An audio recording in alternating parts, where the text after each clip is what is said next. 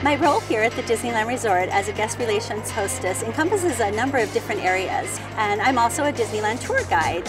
As a Disneyland tour guide, I give historical guided tours to guests who visit Disneyland. The beginning of my day starts with visiting tour gardens. Then I go out and I greet my guests, introduce myself to them, then we step off. We learn about the man, Walt Disney, and how events in his life influenced the creation of Disneyland. That tour also includes a visit to Walt Disney's apartment. Guided tours goes all the way back to Walt Disney's time. In fact, I think you could say that Walt Disney was the very first tour guide. The rest of us have just followed in his footsteps.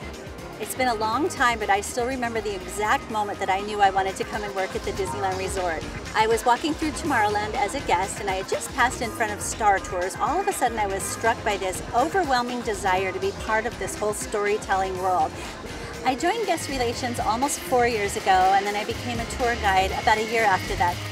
I was looking at the Disney Aspire program, and I found that there was a program for communication arts. I thought, how perfect is this? A person who talks for a living and who used to be a journalist? I still can't believe that Disney is paying for me to go back to school. And it's coming true because of Disney Aspire. My favorite part of the role is getting to take guests out into the park and watching their reactions as they learn the stories of our history and heritage. They start to look at things through Walt's eyes, and they see things differently, and you can see that it's magical for them.